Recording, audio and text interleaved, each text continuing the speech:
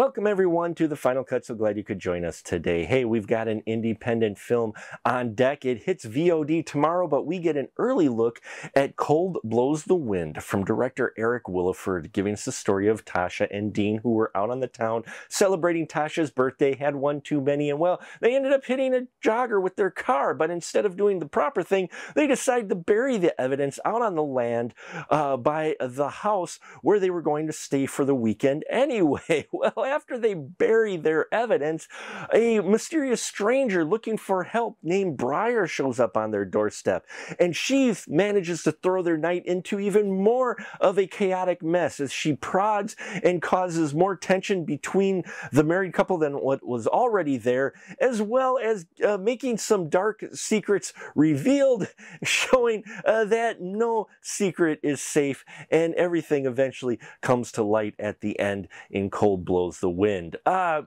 that's just scratching the surface of this story. It really should say Tales from the Crypt presents Cold Blows the Wind, because this really felt like one of those films, like The Bordello of Blood or A Demon Knight. And yeah, I appreciated that quite a bit. There's a mixture of humor and tension and drama.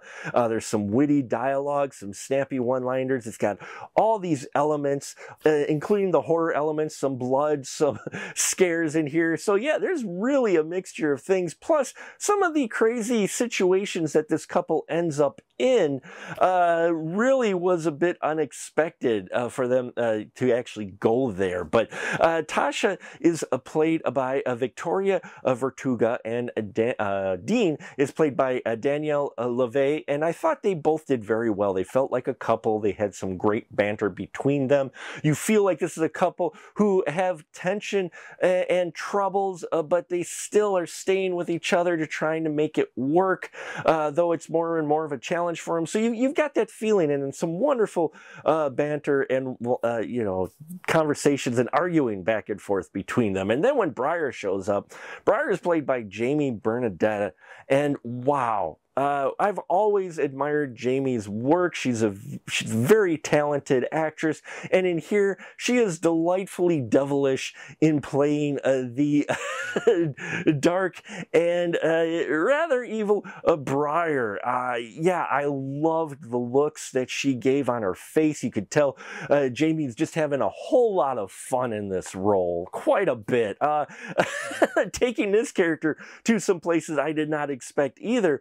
For JB, and yeah, that talent shining through. So you've got all of this talent on screen and really selling this story and keeping you involved and trying to guess how it's going to end. We also have in here playing Uncle Stevie, Tory B. Lawrence, who was great to see. He didn't give many scenes, but the little bit we do get to see him in, I enjoyed this performance and this character as well. Yeah, there's blood and effects. The lighting are solid. Production value is high.